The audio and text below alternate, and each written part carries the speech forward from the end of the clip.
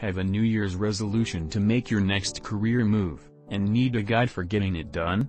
Want to be a smarter leader or better advocate, or more wisely manage your time? We've scanned the publisher's 2022 catalogs for the career and leadership books that look poised to be the most helpful, compelling, or, at least in one instance, the most fun. Below are 10 options to put on your radar in 2022.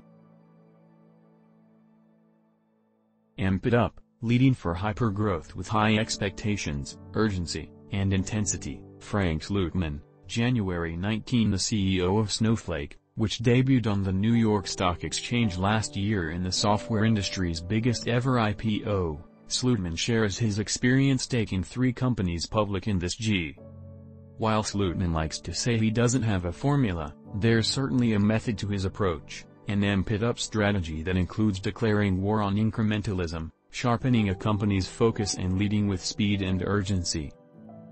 "I exercise executive prerogative," he told Forbes Alex Konrad in March.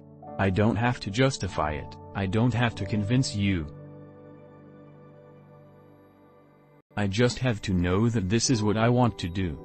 Jerks at work, toxic coworkers and what to do about them. Tessa West, January 25. West's book follows in the footsteps of Stanford University professor Robert Sutton's runaway bestseller, The No-A-Hole Rule, and its hands-on sequel, The A-Hole Sewer.